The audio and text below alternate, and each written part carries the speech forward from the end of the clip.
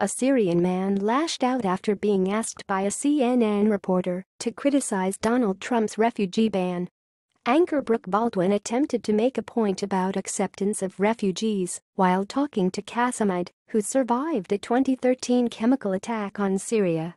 "I'd praised the president's action in firing missiles at Bashar al-Assad in retaliation for chemical attacks against his citizens on Tuesday." Speaking about the chemical attack and the president's actions, Baldwin said, "Clearly President Trump was motivated, as we all have compassion for these just horrible images of these babies who were killed."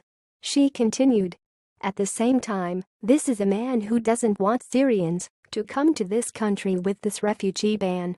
To make her point, she played a clip in which Hillary Clinton says that the president should be more accepting of refugees.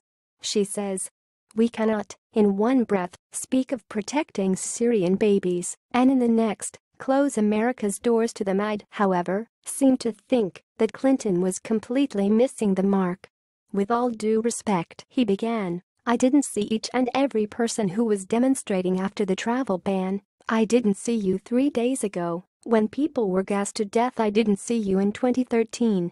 I didn't see you raising your voice against President Obama's inaction in Syria that made us refugees get kicked out of Syria.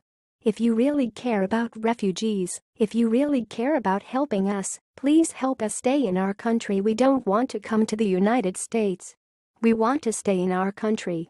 With all due respect, this is hypocrisy. If you really care, help us stay in our country. We don't want to become refugees. Help us establish safe zones. We want to stay in our country." I then went on to fully thank President Donald Trump and say that he supports the efforts that he is making in the Middle East. He also thanked all of Trump's supporters and anyone who voted for him